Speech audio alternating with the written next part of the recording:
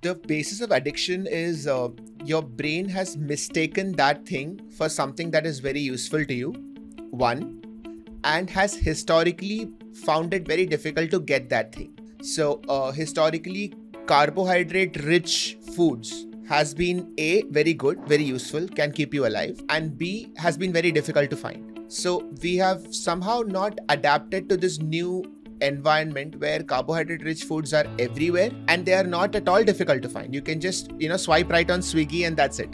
You have a cake in your house, you have, a burger in your house. So you don't have to hunt anymore. You don't have to go through a forest anymore to find fruits. But our brain hasn't gotten used to this new phenomenon yet. So which is why we have to train our brain into realizing that you don't need to crave these high carbohydrate foods anymore. Similarly for tobacco, the molecules of tobacco like nicotine, which is basically going into your brain and stimulating both GABA and dopamine receptors, which tricks your brain into thinking that this is something worth fighting for. And it's like a feel-good molecule. It makes you feel like you've achieved something. And even though you have not, you get that sense of achievement. So it's a trick that you play on your own brain. That is the basis of all addictions. So while at the start it might feel good, essentially you're tricking your brain into doing something that can have a harmful effect. Awareness is the first step. Once you realize that this is what is going on and that feeling of pleasure isn't really real, you haven't earned that feeling of pleasure, then you realize that the price you have to pay is with your health. And is it usually possible for someone to recover from this on their own with the help of, say, I see a peer going through it and they just refuse recovery because for them they have accepted that this is something that's really good for me. So how do I sort of nudge them into, going through recovery, maybe professionally, but I think initially it's for them to go over that barrier, right? Okay, you know what, they're not accepting that this is wrong for me. So how do I sort of deal with that? Yeah, that's the biggest challenge because I remember I used to work in a de-addiction OPD when I was in my residency. And one of the maxims that the professors used to tell us was that every time an addict comes by themselves to the clinic saying, I need help, the chances of them recovering from addiction are really high.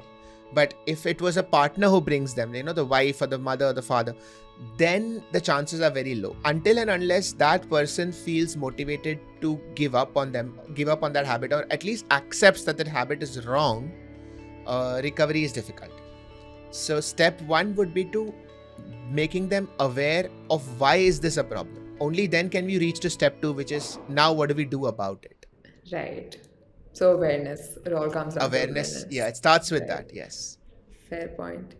Okay, so now let's talk about another addiction that I think is sort of inherently a part of all our lives, a smartphone addiction. Sure. So I'm curious to understand how our brain responds whenever we're, scrolling mindlessly through social media or through YouTube or anything. This is the modern pandemic, right? Every single one of us has a phone in our hands. We don't even realize when we lift the phone, open it, and start scrolling.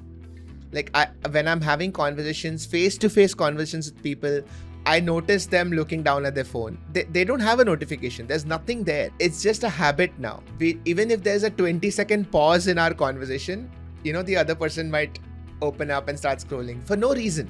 There's nothing important. It's just a habit now. So that is dangerous. Social media has done some pretty amazing things. It has brought some really wonderful changes in our lives. But this addiction, where the act of scrolling has become part of our basic personalities, it's almost become an instinct. That is dangerous because we are essentially being controlled by platforms that get all their money from advertisements. Cannot forget that. For all the good that social media does, we cannot forget that the whole basis of that industry is gaining your eyeballs for the purpose of marketing, for advertisement. So we have to remember that there has to be control, and the best way to do it is to build back. So all the habits that we've built over the last few years, you have to build back. So if you feel that you've been scrolling every day non-stop, then have certain times where you will open up Instagram. If you are not able to control yourself, build back further. Uninstall the app. Install it every day in the morning for 1 hour if you need to do that. It only takes you 5 minutes to install, less than 5 minutes to install, right? So install it, scroll for an hour, uninstall. no problems. None of your data will be lost, but at least you will stop that instinctive opening up and clicking on the app habit. So sometimes you do need to take radical steps, in order to get yourself out of a habit. And how, like, I mean, I'm sure you've dealt with people. How bad has social media addiction gotten for people? Like, Pretty. because when It you it said has been. uninstall and install, I'm just like, wow, that is insane. Yeah, exactly. Because it's become such a part of our lives. We can't even comprehend taking a step so drastic, but it's not that drastic. Like, if you think about it, earlier we used to watch television, and we would watch, say, half an hour, 1 hour, or we would watch a movie, 2 hours movie. Imagine if somebody were to tell you that you can carry the television around with you all the time. I mean, that's such a silly idea. Why would I carry the television around with you? So when I leave the house, I don't need to watch a movie. I'll come back and watch a movie. When I leave the house, I have other things to do. I want to talk to my friends. I want to go to work. But that's what we are doing. We are carrying the television around with us in our pocket. So it's not that drastic an idea to leave the television at home. It's fine to do that, So we have to just rethink the way we look at the world, and suddenly drastic solutions might seem very reasonable.